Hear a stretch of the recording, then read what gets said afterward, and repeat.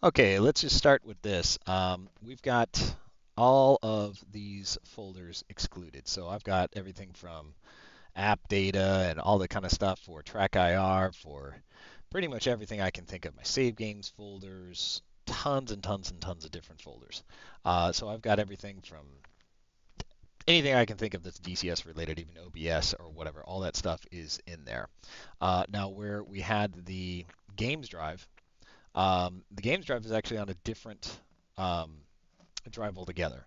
And so I just selected the entire drive, and I'll show you real quick over here. This is the games drive. Let's go back over here. Oops, what the hell did I just do? I don't know what the hell I did. All right, anyways. All right, so and again, this is a weird thing because I had an old version of DCS and it was open beta when it was open beta. Now it's just called DCS World, where it used to be called Eagle Dynamics, and then there was DCS World inside there, and they had the two different folders. But like this, for example, that's an old folder I probably just need to get rid of. But in the DCS World folder, you will have a couple of different things you'll look for, like for example, your mods, and then you go to aircraft, and then you'll have your F-14. And the F-14, if you go into the bin folder, then you should have your heat blur common DLL. That's the thing that gets killed by the Windows Defender.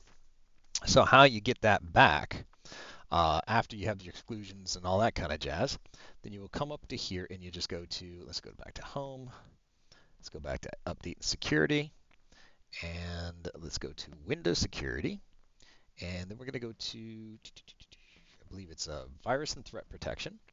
Once that's open, then we're going to go to protection history.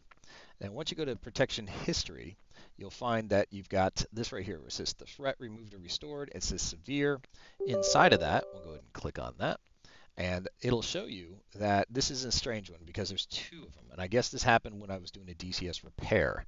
But the repair did not actually solve the problem. What I did do is I deleted the entire folder from the same folder I was telling you about, which is here. Okay, I went into the mods aircraft and then just deleted the whole F-14.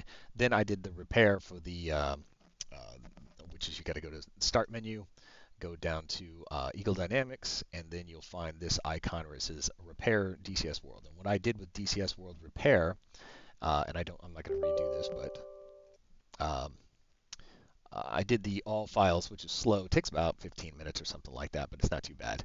But it'll re-download the folder and everything should be good. But when it re-downloads it, if Windows Defender is going to screw it the first time, it's going to screw it the second time.